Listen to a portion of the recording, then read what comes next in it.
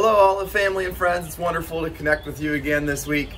Just wanted to give a couple of insights as to what's coming this next Sunday and some changes that we're having here. If you didn't notice last week, our services are now starting at 9:30 in the morning instead of 10 o'clock with Sunday school for our children. And actually our oldest class is also starting to meet for Sunday school. So we welcome you to join us either online or in person on Sundays at 9:30. So we welcome you into this space however you would like to engage in worship with us.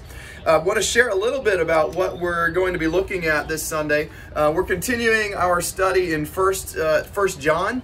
And we're going to be looking at chapter 3. We're going to take on this whole chapter. We're not quite going to go verse by verse like we've been. We'll highlight some spots and then we'll jump into a couple of different areas.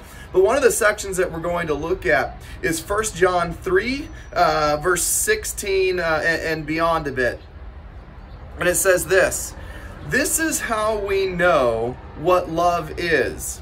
Jesus Christ laid down his life for us, and we ought to lay down our lives for our brothers.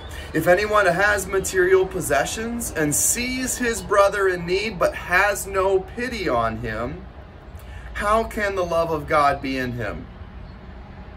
Dear children, let us not love with words or tongue." And I wish it would say here, not only with words or tongues. We need to love with our words and with our tongue. But he says, let us not love with words or tongue, but with actions and in truth. This then is how we know that we belong to the truth, and how we set our hearts at rest in his presence whenever our hearts condemn us. For God is greater than our hearts, and he knows everything. So this is one of the sections we're going to come in, and this is a hard step for us in our faith.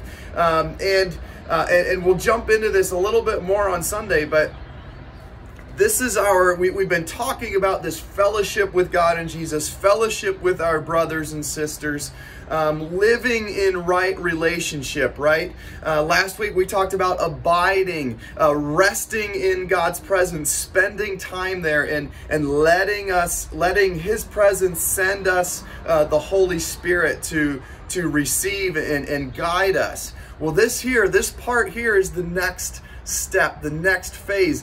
And this is one of the hardest steps, I think.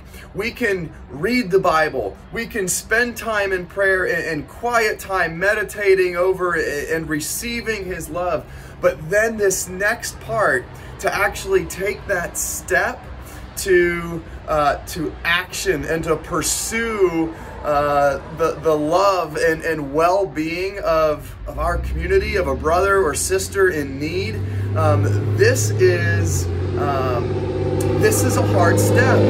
We can talk about it.